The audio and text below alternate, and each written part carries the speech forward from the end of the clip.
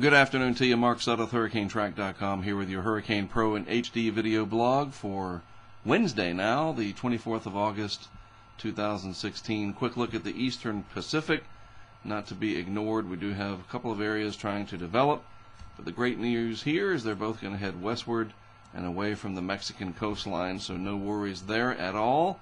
In the Atlantic Basin, Tropical Storm Gaston out here slowly accumulating a few ace points, accumulated cyclone energy, the measurement of how much energy is output from these systems, from their wind.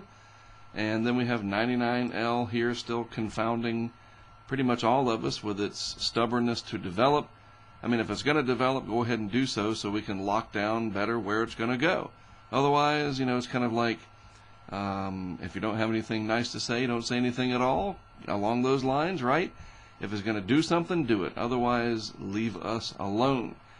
So pretty much what it comes down to. So looking at the afternoon visible satellite animation, and I want to set the stage for what I'm going to talk about here. I want to show you the current setup, and really not going to talk about the models very much because this is still, as you can see, a fairly elongated general area of low pressure.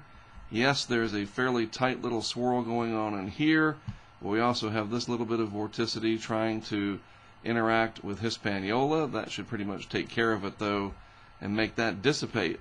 And then we have these sort of curved bands developing over here. So there are these conflicting signals. The upper level winds are still fairly strong across the system. I'll show you that more in just a moment.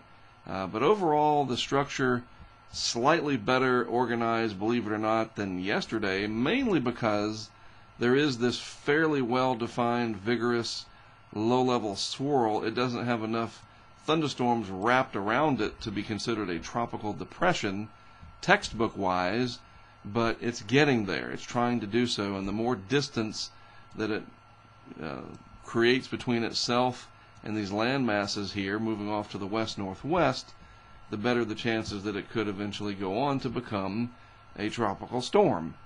And of course, if it is named, it's called Hermine, not Hermione or whatever, or Herman.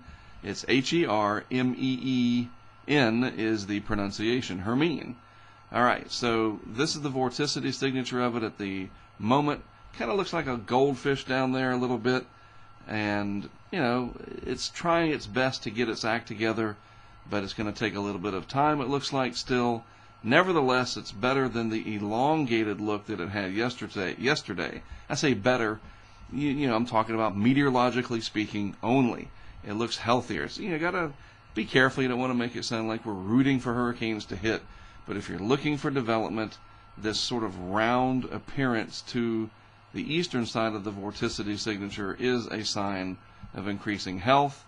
The large-scale pattern showing the upper-level winds, the system is sitting right in here where they're not quite as favorable. If we zoom in, you can see that. If I draw an L where the general low pressure area is, right in here, yep, it's in that little red zone there. And unless it can get out over here where the upper level winds are lighter, it's going to continue to struggle. It does have warm sea surface temperatures going for it, that's for sure. Very warm upper ocean heat content throughout this region, so that's favorable. The Gulf of Mexico, if it gets into the Gulf like the Euro was showing the last few runs in this region, plenty of fuel available, but we just don't know what's going to happen. I wish that I knew myself. Believe me, I would tell you. So I'm pretty much just sticking to what we know right now, and we can let the models battle it out better once something develops, assuming that it does. So, it's late August. You should be ready for hurricanes no matter what. And if this comes your way, maybe you're a little bit better prepared for it. Let that be a lesson learned from this so far. We'll certainly continue to watch it. You have a lot of powerful tools and different things you can access in Hurricane Pro and HD. And I'll continue to provide these video blogs to try to help dissect things as this evolves over the coming days. Again, I'm Mark Sudduth for HurricaneTrack.com. That's my website. Always an honor to be able to produce these videos for you. Hopefully you learn something.